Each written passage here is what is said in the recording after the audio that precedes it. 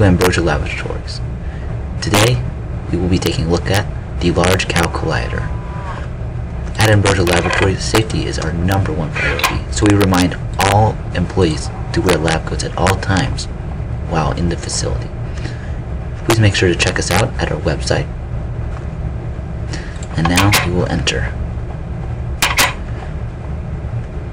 Now this collider is roughly based off of the Large Hadron Collider. However, we use cows and minecarts instead.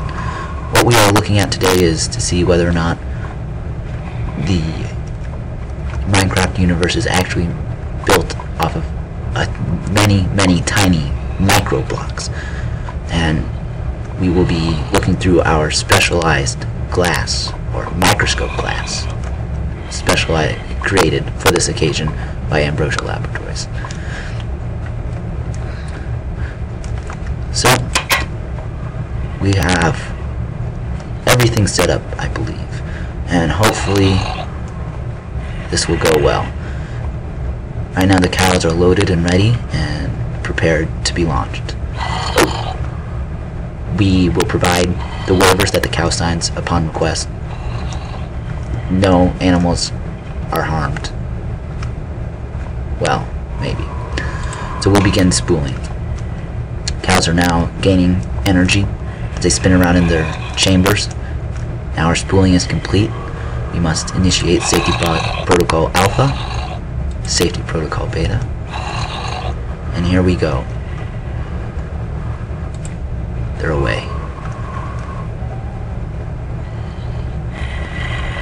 There they go, spinning around. Incredible amounts of energy stored within them.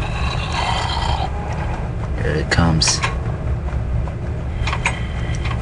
TNT initialized to catalyze the reaction.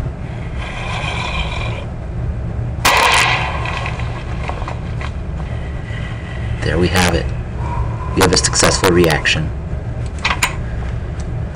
Let's take a look at it. I can get down. Here we go. And yes, it looks like we've done it. We found microblocks. We can see that cows are made up of both white and brown microblocks. This is a great day for science. Very great.